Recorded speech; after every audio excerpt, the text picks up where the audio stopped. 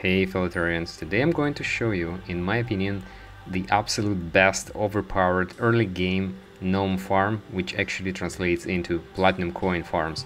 Okay, so in one of my previous videos I did already a gnome farm, which was pretty efficient, but back then we had to excavate a huge area of the map, and it's tedious, it's painful, and it was efficient in the end, but it's time to optimize and improve and make it a lot more fun, efficient, quick, and easy. All right, so this is a version 2.0 of that approach. So once you've found your first living wood tree, living tree, essentially you're looking for get to the top of it, right? So once you're at the top, start mining the very top until you discover the background, natural background living wood walls. Okay, like so. So if you see a row of those, don't remove them. Okay, they're actually pretty efficient, but for the sake of this video, I'm gonna at first do leaving just a single block. All right, I'm just gonna leave a single block of the background, naturally happening background living wood wall. Okay, so everything else, all right, I'm gonna discard. So I'm essentially going to remove these 3 trees. Why? Because I want to prevent monsters to spawn anywhere beneath. Okay, so our farm is actually going to be slightly above this, to the side and above this block, the wall, background wall. Okay, so we're gonna remove. You can use bombs, you can use dynamite. Just be careful not to destroy the one block we're actually, you know, after here.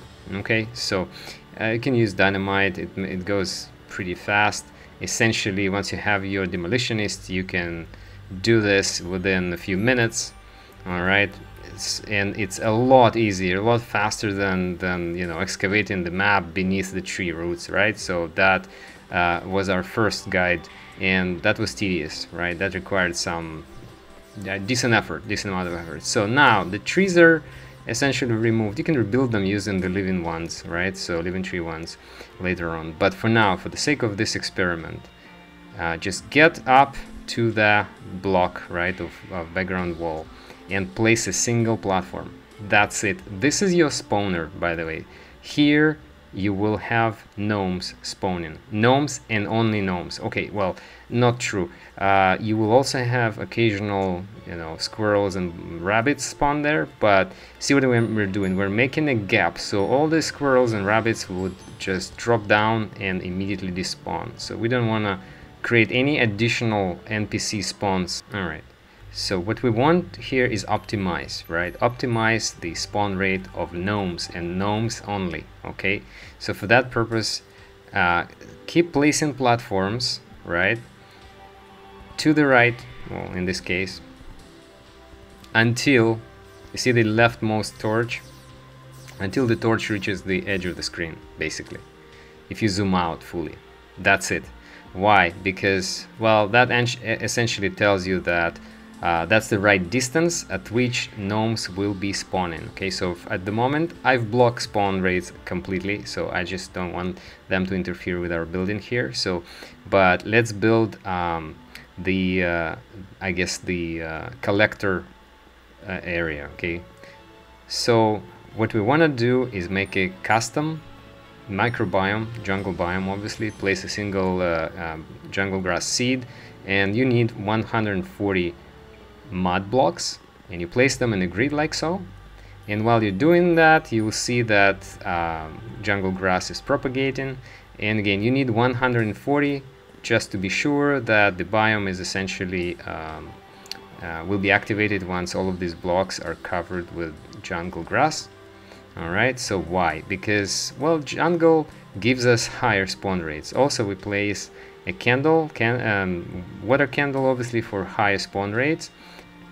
So now sleep in bed to essentially wait until you get your jungle biome activated, and then we will start farming. Okay, see, first gnome. We have a few. Keep forward in time until, yes, we got the jungle. So guys, we got the jungle, and you see gnomes begin to spawn, right? So if you hold the jungle torch in your hand essentially that adds a little bit of luck. On the surface you can't just place those torches for luck, you have to hold them in your hand. Exceptions would be the coral torch, but we're in a jungle, so we have to hold, right? So, and using a battle potion we can further increase the rate of spawning gnomes, right? Note here that, well, they're spawning, but it's nothing crazy. Okay, so you're still gonna get quite a few in a short period of time, several minutes probably. You're gonna reach somewhere around 50 or 100 even gnomes, right? So, and that's nice, that works, right? So you can definitely achieve good rate here. Okay, however, this is not, strictly speaking, it's not optimal, right? So because we are looking, last time in the previous video we reached somewhere around 100 gnomes per 5 minutes, so that's 20 gnomes per minute. Okay, so that was pretty crazy, right? So because that translates to a lot of money, and essentially to show you how much money that translates to, we're gonna collect gnomes we just spawned here, and we're gonna go sell them. So basically keep in mind that now obviously it's going to be the amount of money you make will depend on the happiness of your NPC. So the happier is your NPC, the higher would be the profit from selling gnomes, right? And so now all these gnomes turned into garden gnomes, right? All right, the goal is to get 100, and then we go and sell them. Okay, so, and we'll see what happens if we sell those to the happiest NPC we got. So 100 gnomes instantly translate into 1.3 platinum, guys. So in my previous video on gnome farming, we got 100 gnomes in 5 minutes. So 5-minute mark you get 1.3 platinum. All right, so for the sake of the next experiment, we're gonna go back to the beginning of the world, but this time we did not remove the walls, right? So the entire row, we left the whole row, put platforms, and see what happens. Okay, so time 1, 2, 3. You see, let's see the rate. 3 gnomes, 4, 5. Okay, keep going. 6. Keep going, guys. Let's see what happens. 7. All right, keep them coming. 8. 8 gnomes. 9. 10. 10 gnomes in 20 seconds. How do you like that? All right, let's see. More. We need more. 1, 2, 3. Okay, so that's 13 gnomes in 30 seconds. 14. Okay, so 4, 4, 4. Come on. 5. Keep rolling. Keep rolling. Let's see what happens.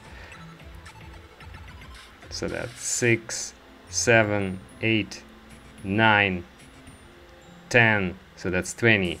1, 22.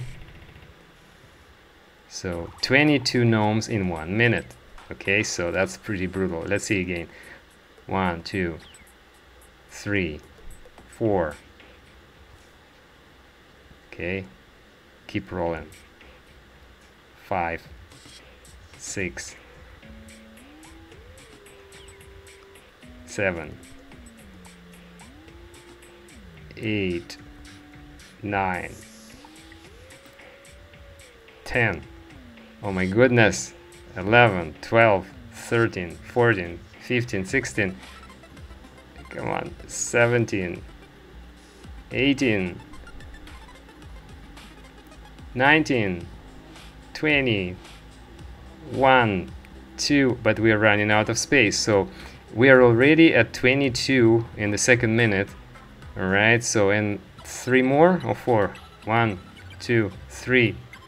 Okay, so we got 22 gnomes in the first minute, 25 gnomes in the second minute. My god, this is madness, right? So you can see that you can actually break 25 gnomes per minute with this approach, pretty much fully AFK, except that you'll run out of space here. So of course you could use teleporters and wiring and actuators later on, but that's post-Skeletron. I can show you the setup. It's something like that. I'm not gonna go into detail here because that's not early game anymore. That's post-Skeletron, and I don't personally like teleporters. They actually don't work well in servers and multiplayer because things get desynced and screwed up. But in any for single player, you can actually AFK forever and get so many gnomes using a treasure magnet or a hand of creation or anything like that. But guys, this is it. We can actually approach, when maximizing this farm, you can approach within 2 minutes of getting essentially 1 platinum worth of gnomes per 2 minutes. Alright, hope you like this video. See you in the next one.